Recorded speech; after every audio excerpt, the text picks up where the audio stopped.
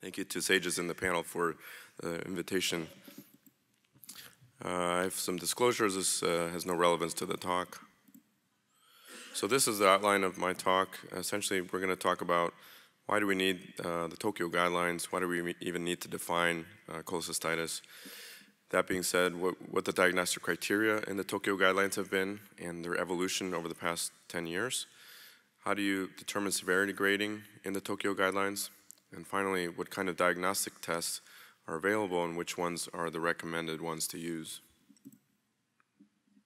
So why do we even need the Tokyo guidelines? So it sometimes seems that things we face are so obvious and so commonplace that we don't really need to define them. But if you actually ask a bunch of surgeons what acute cholecystitis actually, how to make the diagnosis, you'll get 3 different answers. So this was recognized in Japan, and in 2006, an international consensus meeting was convened in Tokyo, and the goals of that meeting were to develop uniform criteria for diagnostic criteria for acute cholecystitis and severity. And this was because there were really better comparisons that were needed between treatments across institutions. When you're doing multi-center trials or comparing data from different trials and countries, there was really no way to know for sure whether the same patient population was being examined. As can be seen, there were wide ranges in mortality for acute cholecystitis, anywhere from 0.3% to 6%. So that tells you that there's some problem with defining how sick these patients are in a concise way. So what the Tokyo Guidelines consensus meeting involved was, prior to that, a systematic literature review supplemented by expert opinion. As you can imagine, there were not always great level 1 evidence for these guidelines. And then there was a formal consensus conference with surgeons, members of the public, and voting, and ultimately that's how the Tokyo guidelines were formed. So these are the original criteria proposed at the meeting in 2007. As you can see, we have clinical signs as well as imaging findings, and as the discussion at the meeting progressed, these became more organized in terms of local signs of inflammation, systemic signs, imaging findings characteristic of acute cholecystitis. So initially there was a proposal for suspected diagnosis, which would mean an item in 1 plus 2, and then a definite diagnosis, which also would involve item 3 in patients with suspected cholecystitis. So ultimately this was what was decided upon. They eliminated the suspected diagnosis and ended up with a definite diagnosis.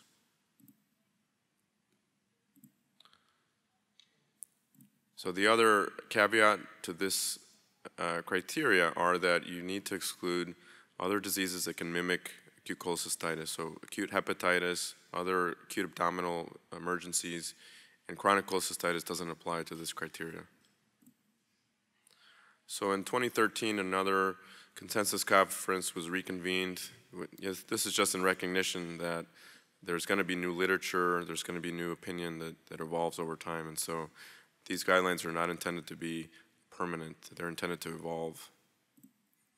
So at this meeting, essentially the 2 criticisms that were brought up were that with the original criteria of 2 definite diagnoses, this really led to a lot of ambiguity in clinical practice. It seemed odd that you could have 2 definite yet different diagnoses.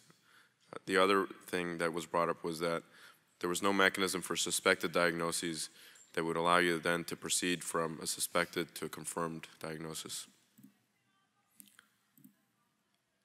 And how do they perform? So if you actually look at these criteria versus the Murphy sign, there was higher sensitivity but less specificity for Tokyo guidelines. So overall, a little better in diagnostic accuracy, but not great. So at least, we are progressing as far as our accuracy compared to traditional criteria. So these were the final criteria. So as you can see, they reinstated suspected diagnosis, and then confirmed diagnosis just became one set. There has also been validation studies, so a multi-center study involving about 500 patients from multiple sites, looking at the sensitivity and specificity of these guidelines with the revised criteria. It was actually very good, so above 90% for both sensitivity and specificity. So 2018 rolls around, and we have another chance to review the guidelines.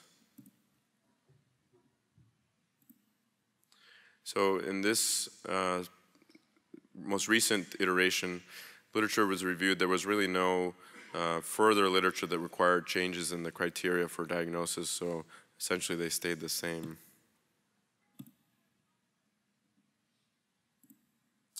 So on to severity grading. So severity grading is really important because, as we know, there's a whole spectrum of patients with cholecystitis. There's some from very mild disease all the way to very critically ill patients. And so this was largely the criteria that was proposed in 2007. They have not really changed significantly.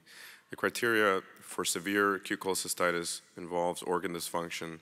So as you can see there, there's different organ systems that will become compromised in these patients.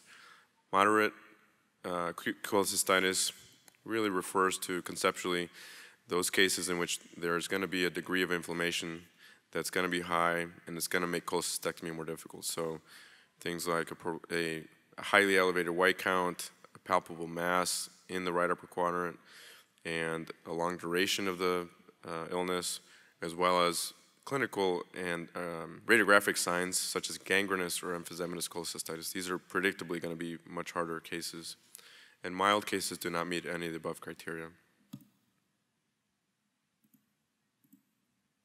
So to make this easy for folks, many of you may be aware that there is an app that you can download that will allow you to really have a thorough understanding, read some of the background articles on this criteria, and you can use the app to look at acute cholecystitis and acute cholangitis as well.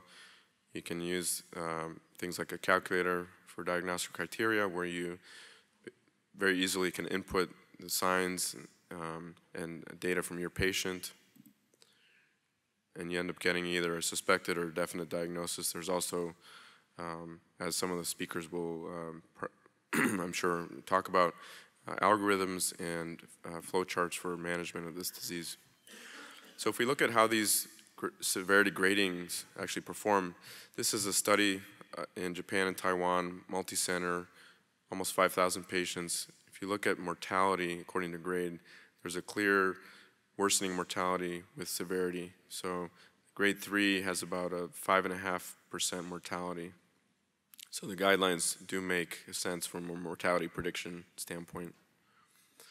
If you have a look just at the grade 3 mortality patients, according to the number of organ systems involved, the higher number of organ systems, the higher the mortality. And you can see there's a group with up to even 25% mortality.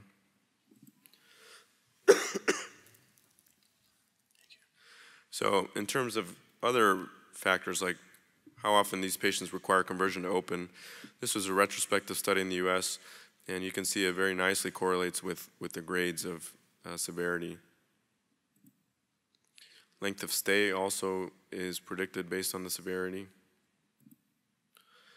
This is a study, a population-based case control looking at bile duct injury. So major bile duct injury in 158 patients, they compared it to a matched group.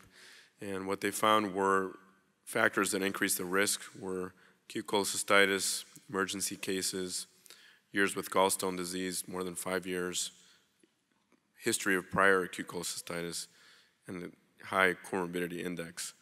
But if you look at Tokyo criteria for grade, these were also predictive. So you can see that they also correlate with bile duct injury.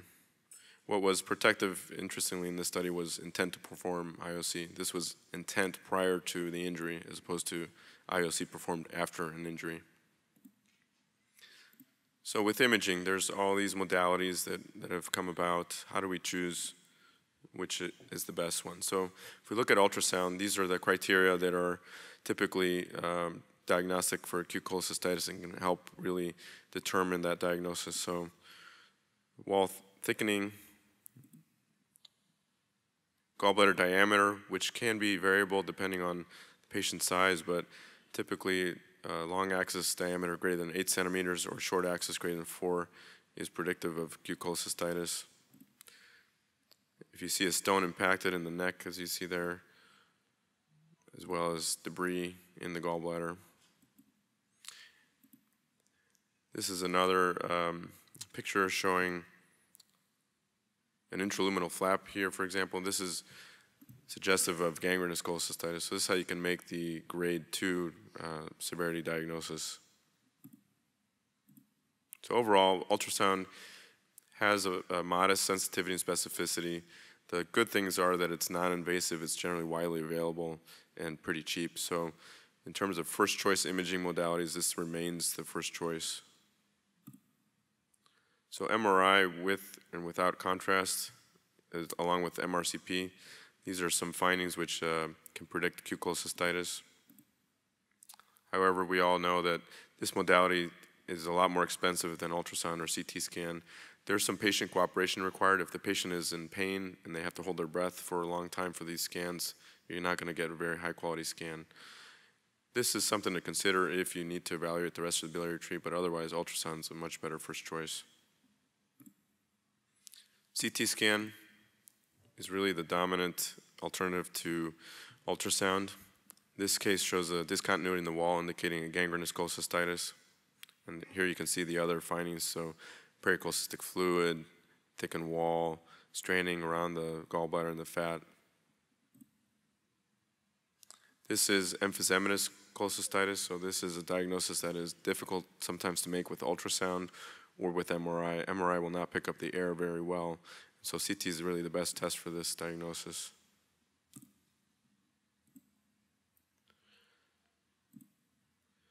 HIDA scan is also sometimes utilized.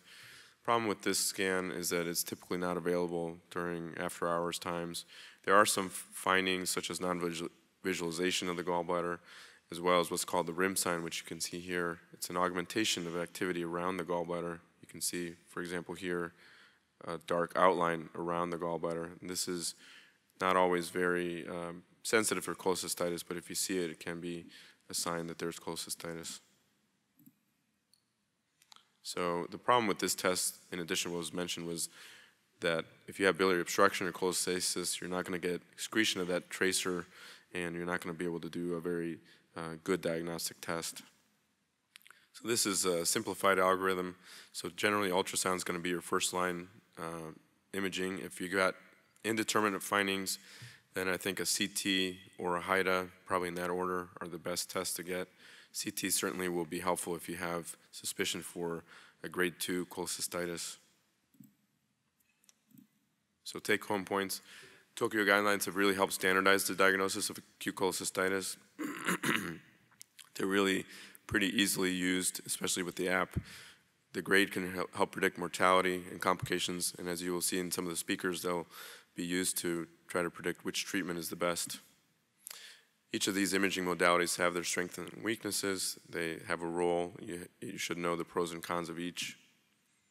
In general, ultrasound is going to be your first best first line test, followed by CT and or HIDA if you still need to confirm the diagnosis. Thank you. Here.